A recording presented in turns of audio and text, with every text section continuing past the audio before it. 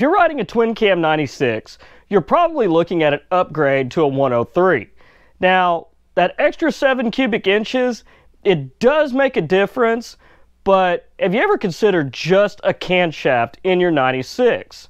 By changing the camshaft out, you can get some impressive gains that are right up there with a 103 with a cam in it. Today we're going to take a look at what a stock 96 makes and what your average 96 is going to make on the street with nothing more than a stage 1. Then we're going to go look at several cams, several different dyno graphs. We're going to compare some numbers. We're going to see if we can narrow down what would be the best cam for you and the way that you ride. By putting a cam in your 96-inch twin cam, it really brings that 96 up in line with the performance of the 103. And I was really impressed when looking at some of these dyno numbers. I couldn't really believe that a 96, 7 cubic inches less, could really run with a 103. We're talking same engines, just one's a 96, one's a 103, but minus the displacement difference, we put the same cams in them. We're talking stock heads, just a stage 1. Now, granted, different pipes are going to make a little bit of difference in this. Depending on which exhaust you're using, putting a cam in a 96, it can run with a 103. It's going to pull about the same numbers as a 103. Close to the same horsepower and the same torque, and this is at a fraction of a cost of converting your existing 96 to a 103. So we're going to take a look at some dyno graphs, check out what the stock 96 is making, look at what a set of slip-ons, and then what a 2-in-1 exhaust can do for your bike. But before we get into that, please be sure to give the video a like if you enjoy it, and don't forget to subscribe to the channel if you haven't done so already. Let's take a look at some numbers and see what that stock bike's making. First up today is the stock 96-inch motor. This is completely stock exhaust, stock air cleaner. We're producing max power of about 64.80 horsepower, and max torque comes in about 78.72. About what you would expect from a stock 96. Now, let's take a look at what a typical 96 on the street is going to look like, with just a set of slip-on exhausts, and a free-flowing air cleaner, and a good tuner. Now we've taken our stock 96, we put some slip-on exhausts on it, we've got that free-flowing air cleaner, and a good tune on it. Our horsepower has risen to 72.53, and a max torque of 87.26. This is pretty typical of just about any 96 out on the road today. But now let's take a look and see what happens if we swap the slip-ons out for a 2-in-1 exhaust, retaining the high-flow air cleaner and the good tune. Now we're starting to get somewhere. With a 2-in-1 exhaust system, high-flow air cleaner, and a good tune, we're making 80.06 horsepower and 94.21 foot-pounds of torque. Now while this is a pretty good numbers, this still just isn't enough. There is still more in that 96. Now the next logical step is either to upgrade to a 103 or go ahead and put a camshaft in it. Well, 80 horsepower is not bad on a 96 just through an exhaust and some good tuning and of course a good high flow air cleaner. That isn't bad at all, but there's still a lot left in that motor. A lot of people may be happy with a stage 1 at 80 horsepower, but if you want to get to the next level and not really spend the big bucks and investing in a big bore kit, camshaft is a great way to go. So let's start off today and look at the Woods TW222. This is the same cam I featured last week for the 103s, but it'll also bolt into a 96 without any further modifications. Just make sure you get a good tune on it. But let's go take a look at the graph and see what kind of power we can make with a Wood 222. The Wood TW222, this is an excellent bolt-in replacement for your stock cams. This works well with the lower compression of the twin cam, and it also has a good early to mid torque range on it. We get a max power of 94.54 horsepower and max torque of 105.87. That is a huge improvement just over the 2-in-1 exhaust. And these numbers, like I said, they are not that far off of the twin cam 103's power numbers with this exact same cam. The Wood TW222 is a great all-around cam. This thing bolts into just about every twin cam motor out there and produces some major gains. That was 14 horsepower over a high dollar 2-in-1 exhaust system alone with the stock cam, stock head, stock everything. Only thing that was changed was bolting in a cam. 14 horse and over 100 foot-pounds of torque. This is out of the twin cam 96. To me, that's really impressive. Now, I'm not trying to make this the Wood cam show, but they were by far some of the most impressive cams I found out there. So the next cam I wanted to show you guys today is another one from Wood. It's the TW555. And I had a lot of people ask me, hey, what's a good cam to upgrade my Screamin Eagle 255 cam? And the Wood TW555 is probably the best answer I could give you. The TW555 is another excellent bolt-in camshaft. It has a great broad power range, and the best part about this cam though is it works well with your stock compression, which is typically pretty low on these twin cam engines, but at the same time it also works well with a little bit of higher compression as well. So if you decide to modify a little bit when you're putting the cam in, put some higher compression to get a little more power out of it, this cam will handle it and it's going to respond very well to that. So let's take a look at what the 555 cam can do for us, and also I'll show you a little bonus where it's compared to a Screamin Eagle 255. Now this Wood cam comes out swinging. At less than 2,500 RPM, we already start building power and torque. Our torque runs up to a max of 101.27 foot-pounds, and our max horsepower is at 96.21. Once again, this is with a 96 cubic inch engine with the stock heads, stock compression ratio, and just a good free-flowing exhaust system, air cleaner, and a good tune. This cam builds excellent power all throughout the RPM range. Even the torque curve maintains pretty flat from 3,000 to about 4,500 RPM where it starts to taper off. But even where that torque's tapering off, you're still building horsepower all the way up to what looks like about 5,500 RPM before it levels off and falls off just after 6,000. My best answer on upgrading a Screamin Eagle 255 has got to be this Wood's 555 cam. The Screamin Eagle 255 cam comes in at 86.80 horsepower with a max torque of 99.97. Now just by swapping out to a Wood 555, you're going to get 96.32 horsepower and then roughly 103.23 foot-pounds of torque. That is a massive gain over that Screamin Eagle 255.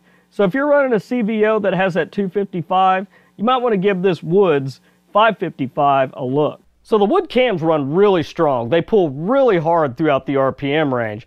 But like I said, I'm not trying to make this the Wood cam show here. I was just really impressed with how their camshafts looked and with what kind of performance they're getting out of these things. But let's switch gears for a little bit and let's look at a fueling cam, the Fueling 543. The Fueling 543 is basically a compromise between the Fueling 525 and 574. This is an excellent all-around cam where you're not really targeting any specific area. So you might give up a little low-end torque and a little high-end power, but you got the best of both worlds here. And what I mean by you have the best of both worlds is that this cam comes on at about 1900 RPM and it'll pull all the way through 6000 RPM. And that's pretty impressive. So you're not getting a cam that comes on a little later on the bottom to run higher on the top. And also it doesn't come on a lot sooner on the bottom and then taper off on the top. You've got a really broad range with this Fueling 543 cam. Here we have a 2007 Dyna 96 with this Fueling 543 in it. Stock horsepower came in, looks like right about 70, and our stock torque just a little over 80 foot-pounds. Now with the 543 cam in, it produced about 90 horsepower and 100 foot-pounds of torque. That's not bad for a cam that's made to be a compromise. But let's take a look and see what we could get out of a 96 in a touring bike. So here we have a 2010 Bagger with a 96 in it, just a different tuner and a different exhaust system, but this thing cranked out roughly 100 horsepower and a little over 100 foot-pounds of torque. So that just kind of goes to show you what a difference in tuning and an exhaust can make on basically the same engine with the exact same cam in it. So Fueling makes a pretty nice cam. Not bad for an all-around cam. It doesn't make quite as much horsepower as the Wood cam, but I wanted to put some options out there and show you guys kind of the difference in what cams do between different manufacturers. And I try to keep it basically bolt-in, and I try to keep the videos meant for somebody that's looking to do something to a stage 1 motorcycle. You're not really wanting to get into head work or changing springs or anything. So in last week's video, I showed you what the Redshift 525 can do in a 103. The Redshift 525 also fits the 96. This is a good cam that if you're looking for some passing power, especially if you have a touring bike. This is a great street cam and a good touring cam as well. Plus it'll help those big heavy bikes power around just about anything you're looking to pass. So let's check out that Redshift 525 and see what it looks like in a 96. This Redshift 525 is definitely not a horsepower producer, but it really makes up for it in torque. Now they're showing our stock horsepower peaking out at about a little over 60 horsepower, and then our torque's roughly about 80. Now with this cam, the horsepower stays pretty flat at 70, but that carries throughout the entire RPM range, and it doesn't really start to drop off till almost 4,000 RPM. But look up at the torque. The torque's well over 100 foot-pounds, and like this graph is showing, this is 55 miles an hour in 6th gear. This cam is a roll-on cam for passing. Now the Redshift cam's really soft on horsepower, but it is really big on torque. I couldn't believe how much torque that thing actually produced with a 6th gear run at 55 mile an hour. That's not bad. I mean, literally, if you're running down the highway at 6th gear, only thing you got to do is twist the throttle, and if you downshift, you're going to get even more out of that. I really like that cam, especially for a big, heavy touring motorcycle. Which, speaking of big, heavy touring motorcycles, I know, I'm back to the Wood cam again. This Wood TW6-6, straight bolt-in cam, great for touring motorcycles. You get excellent torque and power from idle all the way up to 5,500 RPM. It's got a good broad range in it. And I wanted to show you that Redshift 525 first, so you can see the difference in what it does versus this Wood TW6-6.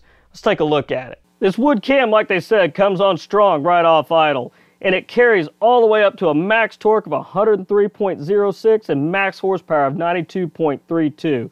This really kind of blows the Redshift out of the water.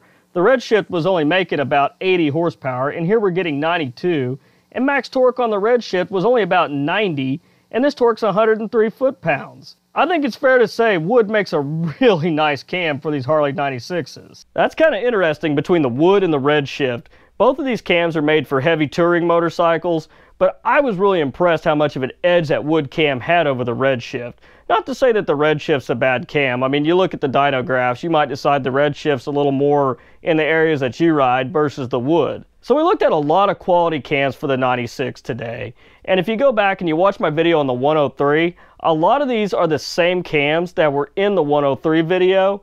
And the horsepower numbers between the twin cam 103 and the 96, they're really not that far off. So for me, if I have a 96, I might kind of forego converting over to a 103 and just put a cam in it for a little while until I get used to it. Then I might go ahead and convert to the 103. But definitely converting to the 103, put some compression in it, because you're really not going to get much more than what you already have with your 96 with one of these cams in it. But you guys let me know, what was your favorite cam? What would you go with? Would you go with the Wood? Would you go with that kind of all-around cam from Fueling?